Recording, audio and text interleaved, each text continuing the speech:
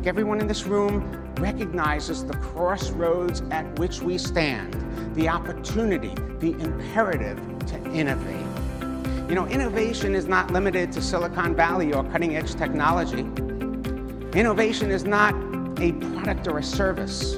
It's a mentality. So what is AHA going to do about all of this? What is our agenda for innovation?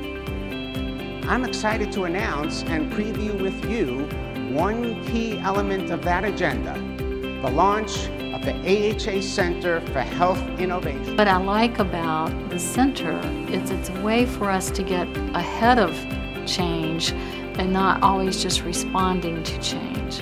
I mean, we've had a long history of innovation, but this innovation's a little bit different.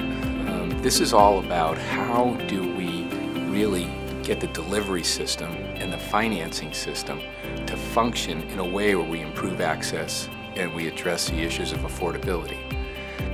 When we asked what you needed from the AHA to chart your course to the future to adjust AHA sales, you told us, be bold. So we listened and we heard you.